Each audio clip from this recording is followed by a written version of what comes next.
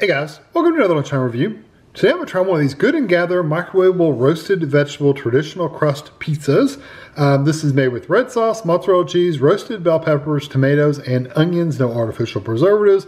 Microwavable in 3.5 minutes, made with real cheese. Mini pizza, 7.75 ounces or 220 grams. Good & Gather is a Target brand, so we bought it at Target for $3.99. Not too awfully bad for a frozen pizza, so it's not too shabby. 270 calories for the pizza. I'm gonna turn it down a little bit more. 270 calories, there's your other stuff, whatever you wanna see there. So you can't put this in the oven if you want to. We don't do ovens, of course, but that you can if you want to. For the microwave, we're going to, it says keep frozen until ready to prepare. Pull the tear strip from the side of the carton. Open adjacent sides along perforations. Do not remove top. Remove pizza from the carton and wrapper. Fold back the carton so the silvery surfaces face up. Typical microwave pizza. Microwave in high for 3 to 3.5 minutes or until the pizza is cooked through. Yeah, so here's the pull tab. So you pull out to loosen it up. You grab this, whichever one. Grab this and you kind of work your way back. That opened better than some. I'm going to fold this back. Take your pizza out.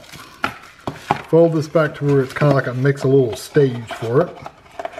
And then we're going to put the pizza on there. We're going to take it out of the plastic, of course. So I don't have scissors with me right now, but I'm going to take this out of the plastic, get it on here, probably put it in the oven microwave oven for 3 minutes.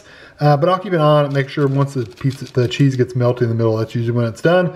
And I'll be back. I always put it on a paper plate as well, because sometimes it likes to run on the sides, the cheese and the sauce does, not on these sides necessarily, but on these sides.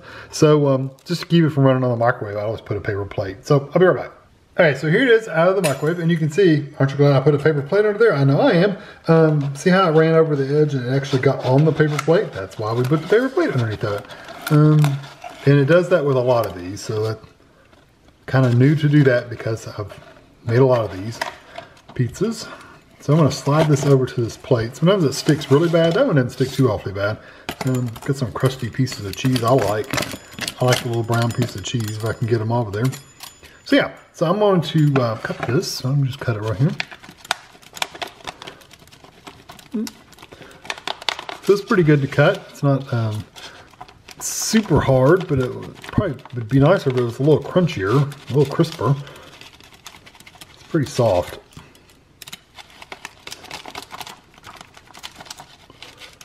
Yeah, so I'm gonna let this cool off for a minute and take it over the table and give it a try. All right, I gave it just a minute to cool off, really. It didn't give it much time at all. So I'm just gonna grab this piece at random. It looked like it had plenty of cheese in the middle. That's why I picked it.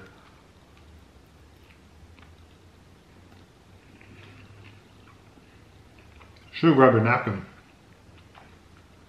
The crust looks brown at the bottom, but it's really not crispy. It's more, has a chewiness to it. So don't expect it to be like crunchy, crispy crust. It's not like that. Now if you put it in the oven, it probably would be, but just in the microwave, it's not.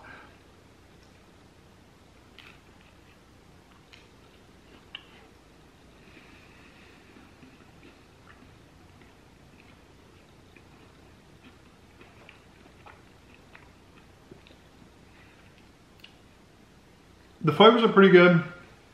I get more a bell pepper than anything, like the green and red pepper.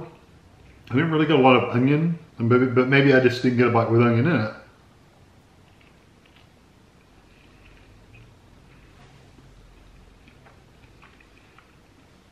Yeah, that bite had a little bit more onion in it. If you've ever had vegetables, especially peppers and onions that were frozen, and you thawed them out and used them in something like a pizza, they sometimes have a watery kind of texture and flavor to them that tastes like they're kind of waterlogged. This has that kind of flavor and texture. It's not bad by any means. And if you did it in the oven, it would probably crisp up the vegetables just a little bit in the oven because you know you got direct heat on top. But so in the oven, I can't judge. I can only judge on the microwave. They did give you microwave directions, so they're saying it's okay in the microwave. That being said, I don't think it works well in the microwave. The crust is okay, but the vegetables on top still have a little bit of that soggy feel to them, like they've been frozen, which they were.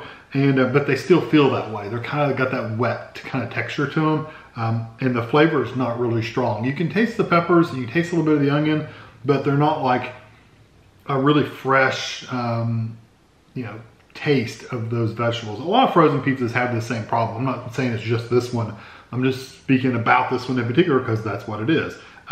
It's not bad. The sauce itself is kind of tomatoey, and that's about it. There's not a lot of seasonings, like a lot of savory pizza type seasonings in there, oregano or whatever. It doesn't taste like there's a lot of seasoning going on in the sauce itself either. Like the crust, the other stuff is just okay. So I'm gonna give it a 3 out of 5. It's not bad. It's definitely no worse than any other frozen pizza you get out there that's come as one of these trays, but it's not as good as some other ones. I've had some other microwave pizzas that were better. So, so this one's just, it's a 3 for me. So I hope you enjoyed this video. Thanks for watching.